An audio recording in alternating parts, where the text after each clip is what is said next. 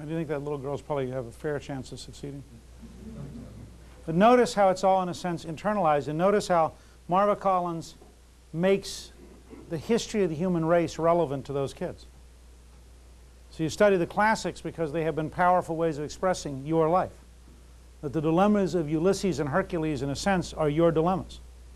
Or the dilemmas of Diana, the huntress, are your dilemmas. I mean, if you think about the Greek mythologies, the Roman mythologies, the effort to bring to bear Shakespeare, that it's an effort to say every person should somehow come in touch with the rich historical tradition. And yet, we have a crisis in our culture which I think we have to talk about openly and honestly, and that is, in a sense, the dilemma of African Americans.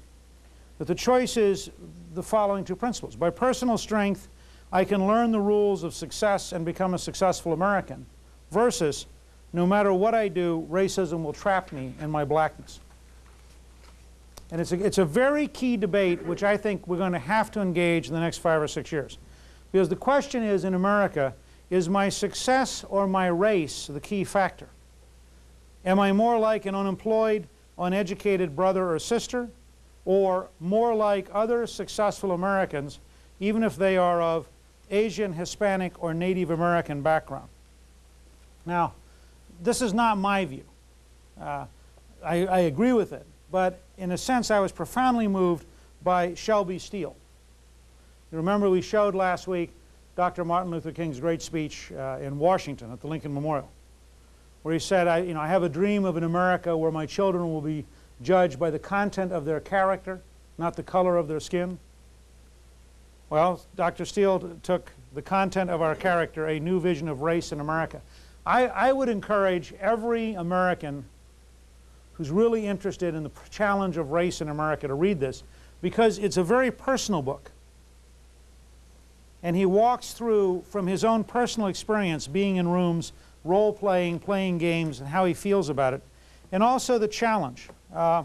He says the following. This is on page 164 of the paperback edition. He says, quote, I recently spoke with a black woman who described herself as a cultural nationalist.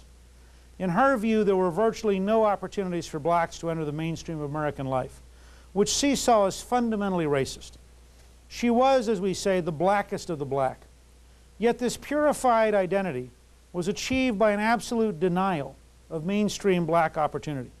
In her scheme, the more opportunity one admitted to, let alone took advantage of, the less black one was.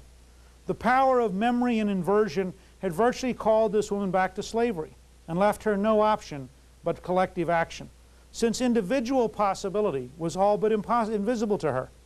She was an extreme case, but also an extreme version of the paradigm that touches many blacks.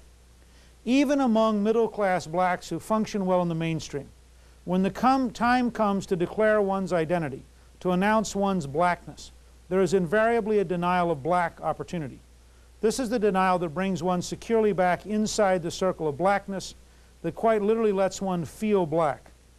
To point to opportunity is to stand outside this circle, to be less black. Now, this is a real crisis of our civilization, because it goes to the heart of quotas, it goes to the heart of set-asides, but it also goes to the heart of a cultural debate about who we are. Are we 260 million people? And think about it this way. In American civilization, we would argue there are 260 million of us, and that we're each individuals. But in the current elite alternative view, there's this sort of thing called America. But then there are a series of blocks. And the real test for you is, which block are you in? If you think I exaggerate, look at government forms. Do they say, you're an American? They say, who are you? And what if you are Anglo-American whose mother was Dutch and Protestant, whose father was Greek Orthodox? And I would argue in the 19th century they would not have thought of that as Anglo-American, but they would now, because Mediterranean people weren't considered the same as Northern Europeans. And you marry somebody whose mother was black and father was Chinese, but the father was Chinese Hispanic because his mother was Hispanic while his father was Chinese. which box are you in? And the correct answer is what? No. See, you don't think. No. Now think for a second. In the real world, in all honesty, if you were filling out a job or scholarship application, which of the boxes would you check? Black. No. Probably black. Probably. It would depend. The correct question. Now listen. You're not thinking. Okay, take us through. Right. The correct question is, at this school at this time, which group has the best shot at getting the scholarship? I mean, let's be honest. I want you to think about it. That's why there was a scandal in San Francisco in the fire department, because everybody was inventing an American Indian great-grandmother.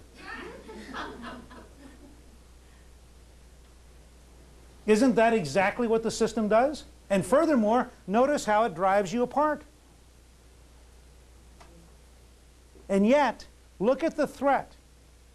If you're in one of these, if you're in a favored group, favored because of some victimization, you know, if we suddenly say you're just an American, you lose all of your group rights and your group identity, and you get into a big cultural conflict, which, by the way, is not new.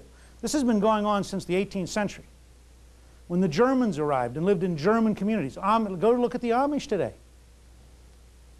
The history of America is the history of a tension between who you were and who you're becoming. And it's a very powerful question. And yet, the crisis of the inner city is really a clash between American civilization and a culture of poverty and violence. This is one of the things, I really believe the inner city is not about racism.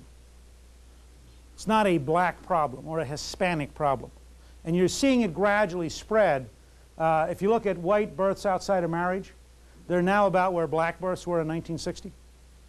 Black births in 1960 are actually closer to white births in 1960 than they are to black births now, because what's happened is the first group to get hit were blacks because they were the most pushed into the welfare system. Blacks and American Indians. Nobody has honestly looked at American Indian reservations as centers of pathology brought on them by the government and the way the government Indian Bureau works and the standards and system.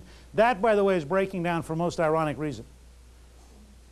We're opening up casinos because they have a legal loophole, so they're becoming centers of wealth. So they're rapidly becoming Americanized. It'll become a great crisis among Native Americans the next generation.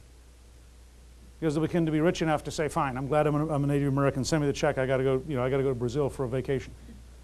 You'll change their whole world because they'll suddenly start being capitalists.